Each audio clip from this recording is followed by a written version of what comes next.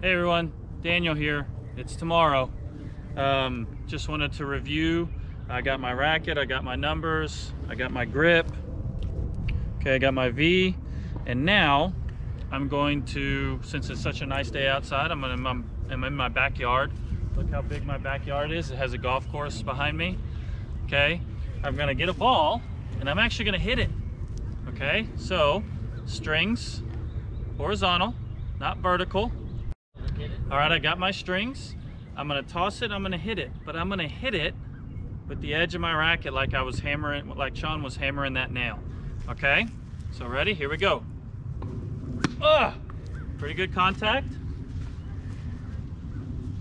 And notice, after I hit it, I'm stopping. I'm not hitting and then following through yet. I'm progressing to that.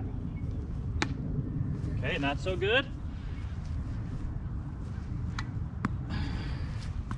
Can edit that one out. Good. So next, damn, why couldn't I do that? Right there, perfect. All right, so next, I've done that a few times. Now, right before I make contact, I'm going to pronate my wrist so that my strings are now flat, okay? But after I hit, I'm gonna stop.